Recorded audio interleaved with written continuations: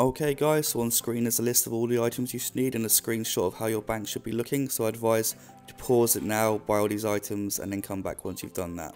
Okay, so starting just by the Grand Exchange, just to the south here is an inconspicuous bush. You build it. And then you need a pink robe top, a pink skirt and a body tiara. Put them in. Right outside Varrock Palace you have another inconspicuous bush. You need a black axe, a coif and a ruby ring. Build that. And in they go.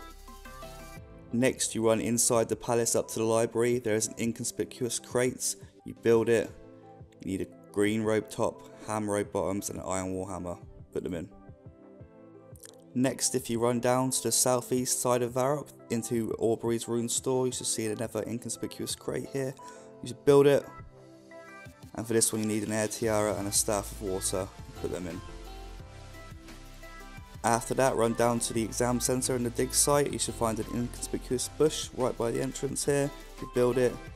You need a white apron, some green boots and some leather gloves. You put them in. Next, if you head up to the lumberyard just northeast of Varrock, there's another inconspicuous bush. You build it. For this one you need leather chaps, hard leather body and a bronze axe, and pop them in. After that you run directly east to the Rag and Bone Man location where you start the quest. There are some inconspicuous rocks here. You build them. For this you need bronze plate legs, a steel pickaxe and a steel medium helm. Pop them in.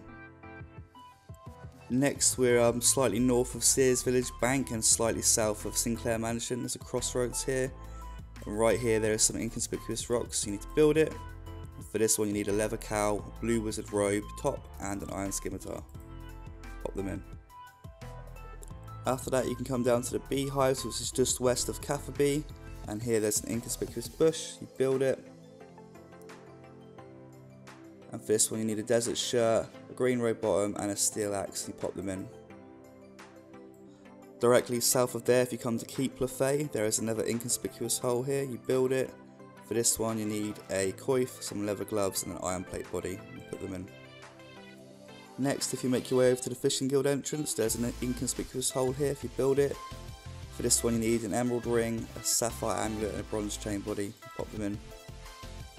After that, if you come over to the Legends Guild, it's right next to a fairy ring. There's another inconspicuous bush here, so you build it. For this one, you need an emerald amulet, oak longbow, and iron plate legs. You put them in. For this one, you need to come slightly north of Hidey, and there's a mill just here. It's right next to the Fishing Guild. Come in here, you go to the top floor, or to the top. There's an inconspicuous crate over here. Build it. And for this one you need a blue robe top, ham robe bottom and a normal tiara. Pop them in. Next, come down to East Hidey Zoo. Right next to the parrot cage there is an inconspicuous bush. You build it. For this one you need a studded body, bronze plate legs and a normal staff. Pop them in. Next, if you make your way over to Tavley to the Druid Circle, there are some inconspicuous rocks right here. You build them. For this one you need a blue wizard hat, a bronze two-handed sword and some hand boots. Pop them in. After that, if you have access to the fairy rings, then use the code AIQ and come to Mudskipper Point here, and there's an inconspicuous hole. Run over and build it.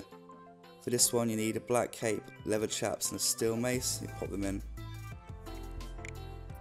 After that, if you make your way over to the Rimington Mine, and there are some inconspicuous rocks just here, you build them.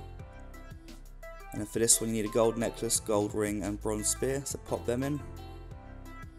Next, if you make your way over to Port Sarim, right by the Monks of Entrana, there is an inconspicuous crate. You want to build it.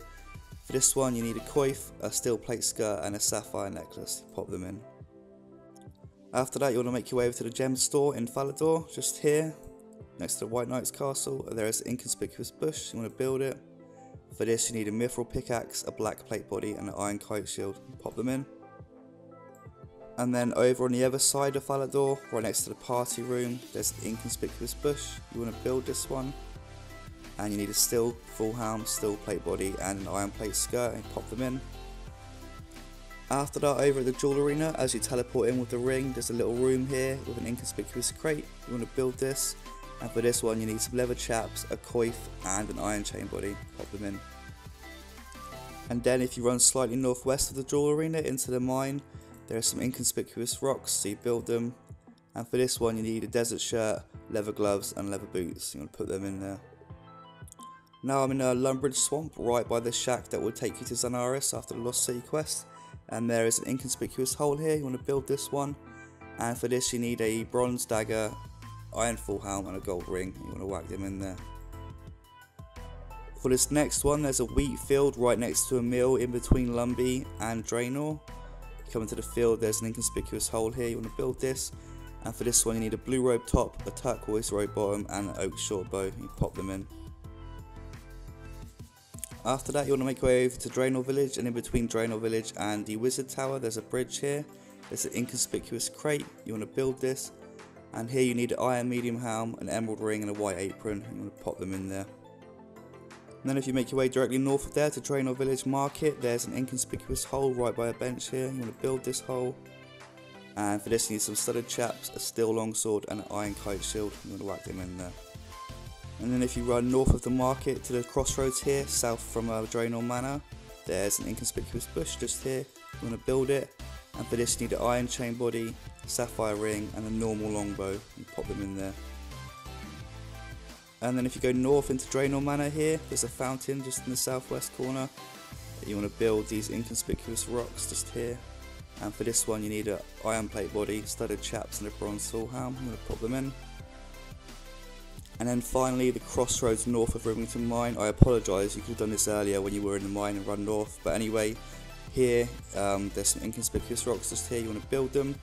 And you need a cream robe top, leather chaps and a green hat. Pop them in and that is all of them complete. There's 29 in total. I hope this guide helped you guys. If it did, please leave a like and I will see you next time. Cheers.